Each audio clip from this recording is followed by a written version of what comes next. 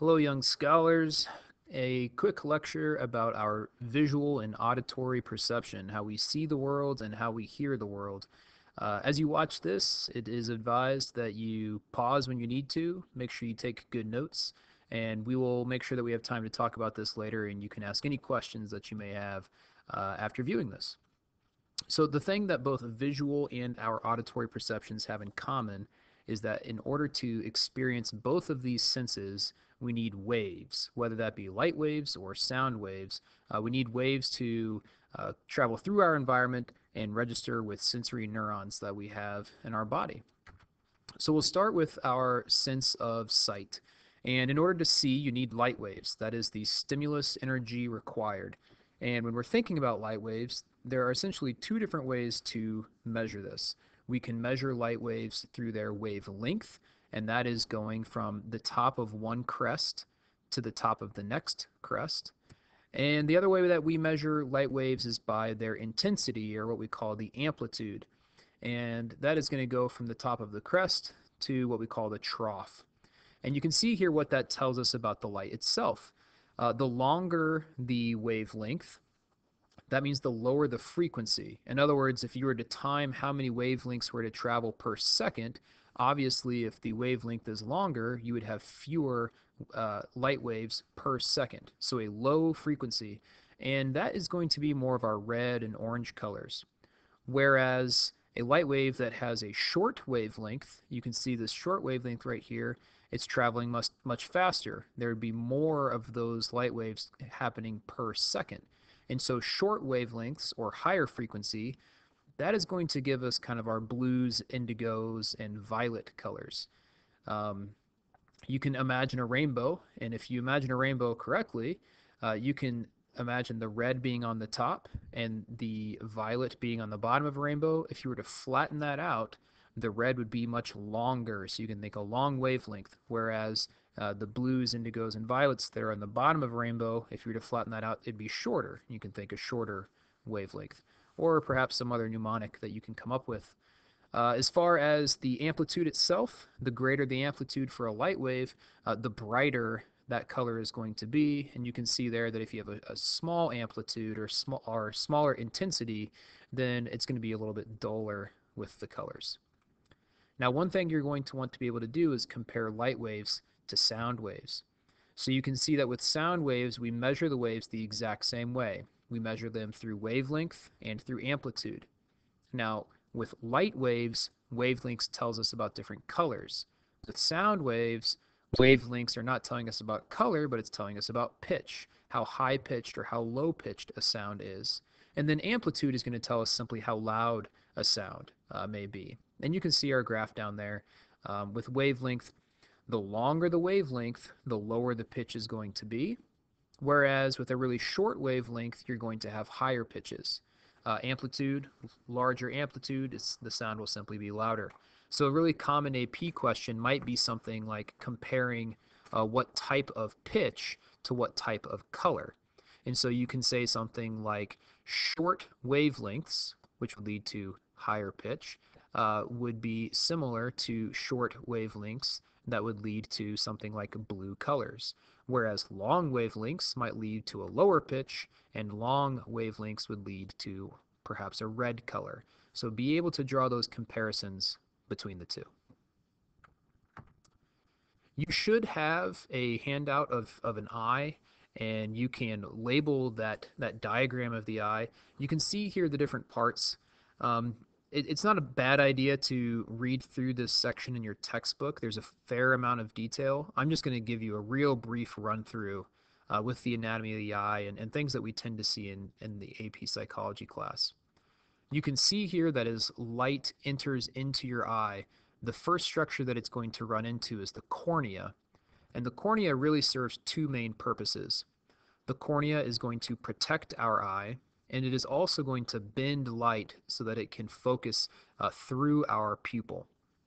The pupil is the hole in our eye. If you look at somebody's eye, that black circle that you see, that's people's pupil. And a pupil can dilate, which means it gets really big, or it constrict, which means it gets really small. And that happens just depending on how much light is in our environment. What allows our pupil to dilate and constrict is our iris. Our iris is a muscle. It is the colorful part of the eye. So if you have brown eyes, hazel eyes, blue eyes, that colored part of your eye is going to be your iris. And what happens is that light will hit your lens, and the lens's job is to focus the light, just like a camera lens would.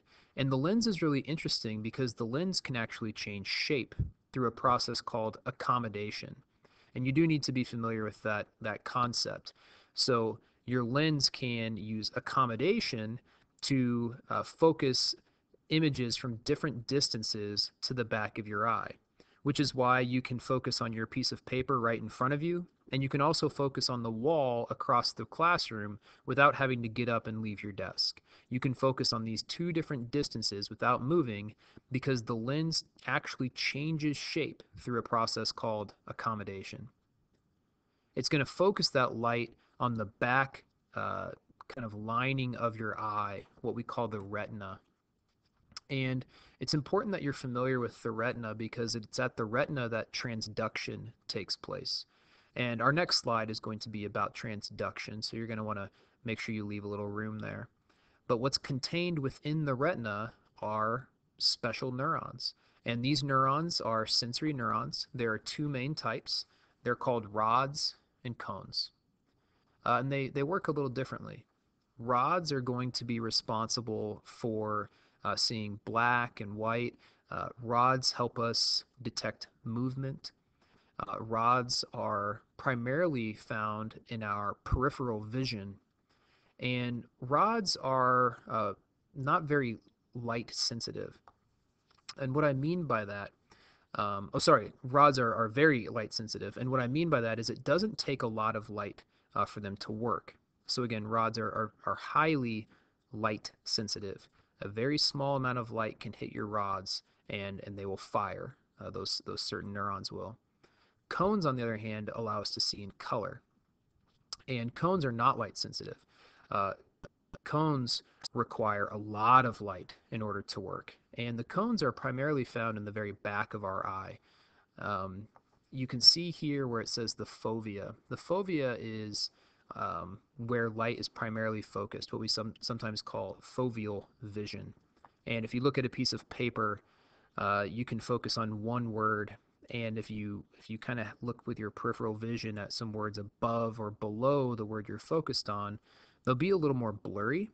And so you can think the image is being projected on your fovea where everything is the most in focus. And then toward the back of your eye, you have this blind spot. And the idea behind, sorry, the blind spot's right here. The idea behind the blind spot is you have an optic nerve, and the optic nerve is going to send messages from your eye to your brain. And because you have an optic nerve, what you don't have in that small spot are any rods and cones. Since you don't have any rods and cones there, you can't see. There's actually a completely blind spot in each of your eyes, and we'll do a little demonstration to show you how that works when we're together. But be familiar that the blind spot does exist in the back of your eye, and the reason it exists is because there are no rods and cones there. There's no rods and cones because there's a blind spot. I mentioned just a moment ago about the idea of transduction.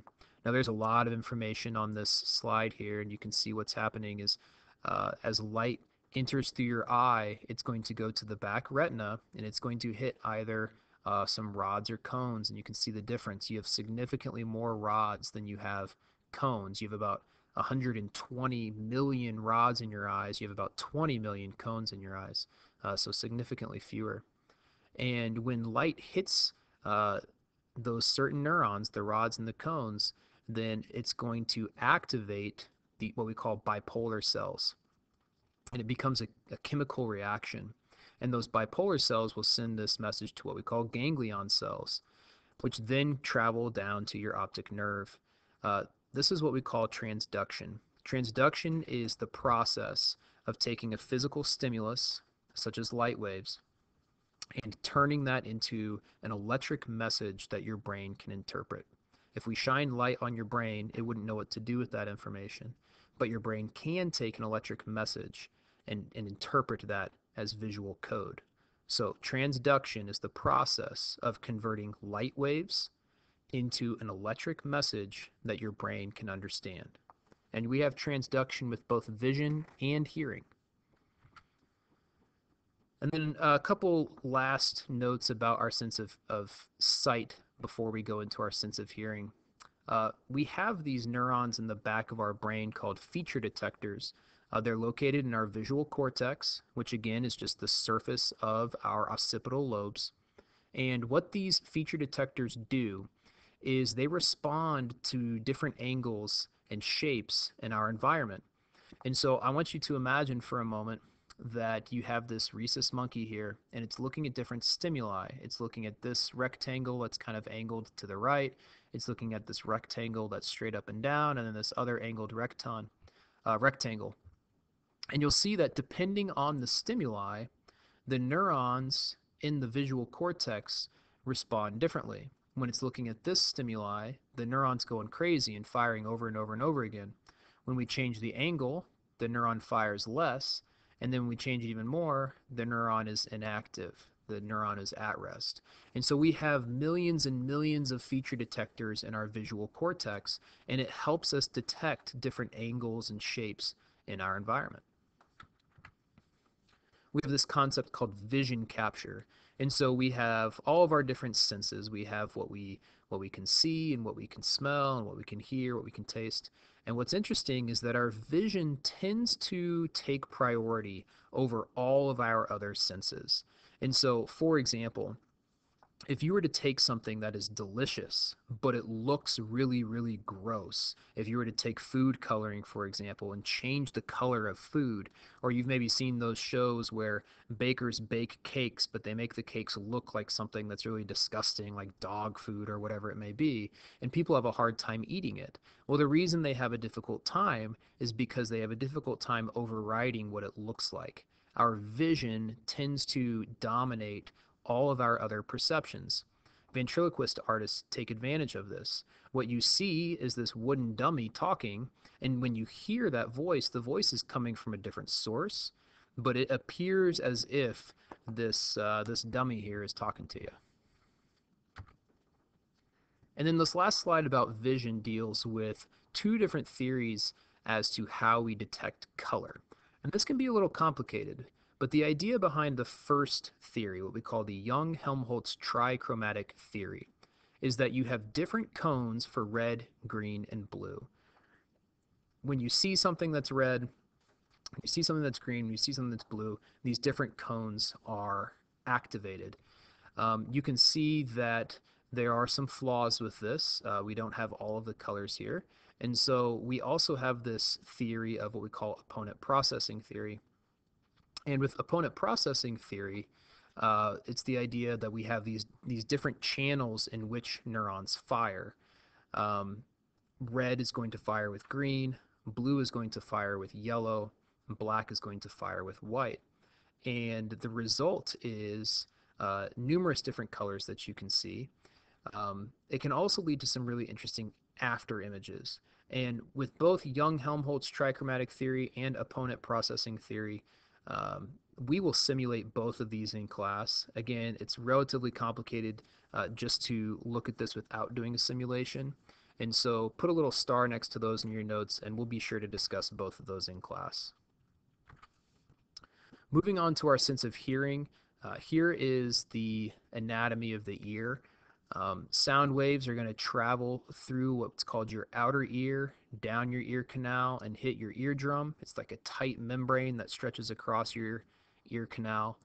The eardrum itself will vibrate with sound, and when it vibrates, it will move the bones that are part of your middle ear, what we often refer to as the hammer, anvil, and stirrup. And then the stirrup will push sound deep into this snail-like structure that we call the cochlea. And you do need to know that, the cochlea. Cochlea is where transduction takes place. Just similar to the eye where we have the retina, we have the cochlea, and that is going to transition sound waves into electric messages that your brain can interpret. The inside of your cochlea is lined with what's called the basilar membrane. And the basilar membrane has these neurons that protrude from the lining, and as those neurons wave back and forth with vibrations, it sends an electric message to your brain down the auditory nerve that you can interpret. The only other thing that you really need to know from this slide, you'll see up here, you have these three tubes that we call your semicircular canals, and they actually don't have anything to do with hearing, but they are filled with fluid, and they help you with your balance. And as that fluid moves around, it's sending a message to your brain on how upright your head is. And so if you spin around really quickly, for example, the fluid in your semicircular canals starts moving around quickly and you feel dizzy. We had two theories of color vision, Young-Helmholtz trichromatic and opponent processing theory. We also have two theories in regard to how we detect pitch. And so with our first theory, it's what we call place theory. And the easiest way to remember this is just think, what is the place on the cochlea where we have neural activity? And so as sound travels into the base of our cochlea, you can see that there's all these different neurons, and different pitch sounds will register in different places of the cochlea. So those really high-pitched sounds, if you hear a flute, for example, those high-pitched sounds are going to register closer to the base of the cochlea, whereas really low-pitched sounds, like a tuba, might register further down in the cochlea. And if you have some hearing loss, for example, you may damage some neurons toward the base of your cochlea. And if you damage neurons toward the base of your cochlea, you may struggle to hear higher pitched sounds. It's one of the reasons why people who have hearing loss often struggle to hear female voices more than male voices, because they have neural damage toward the base of their cochlea, but perhaps not the same neural damage toward the end of the cochlea. And then the second theory as to how we understand pitch is what we call the frequency theory. And the idea behind frequency theory is simply that for every sound wave, you have a neuron firing. And so you can see that here we have these long wavelengths, and the neurons are firing that kind of equate with each wavelength. And then as the pitch increases, we have shorter wavelengths, a higher frequency, and the neuron fires more often. Now this is a very simplified version. This, looks like 2 sound waves and 4 sound waves. Recognize that with actual pitch, we're talking about, as much as 2,000 sound waves per second. And so if you have something that's 2,000 sound waves per second, that neuron would be firing 2,000 times a second. But there's a problem with the Volley principle. The problem with the Volley principle is as pitches get higher and higher and higher, neurons can only fire so fast. And so to help with this understanding, again, this is frequency theory, is something called the Volley principle. With the Volley principle, it helps us better understand really high-pitched sounds. Neurons can only fire so fast. And so if you have a high-pitched sound, let's say something that's 8,000 hertz or 10,000 hertz or 16,000 hertz, then as that frequency increases, we will have multiple neurons that are all clustered together, that are all firing sequentially to try to essentially equate to the sound waves. So this is a very simplified version, but if you hear a sound, right here you have a sound that's 10 sound waves. Well, this one neuron can't fire 10 times in this amount of time.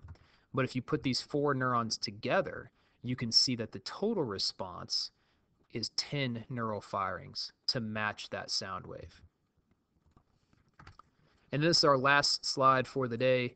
Just 2 different types of hearing loss that some people suffer from, what we call conductive hearing loss and then sensory neural hearing loss. Conductive hearing loss tends to happen because of damage to like the eardrum. For example, if you dive too low in a swimming pool, or if you go up too high in an airplane and you have an eardrum rupture, this is conductive hearing loss. The good thing about conductive hearing loss is that it can usually be corrected. Sensory neural hearing loss, on the other hand, takes place in the inner ear. It takes place within the cochlea where we have actual damage to the neurons themselves. And the problem with sensory neural hearing loss is that there's currently no treatment. Once those neurons in your cochlea are damaged, they aren't coming back. And so although we can have some help and assistance with hearing aids, it's not going to actually be repairing those neurons themselves. So that is a lot of information in 20 minutes.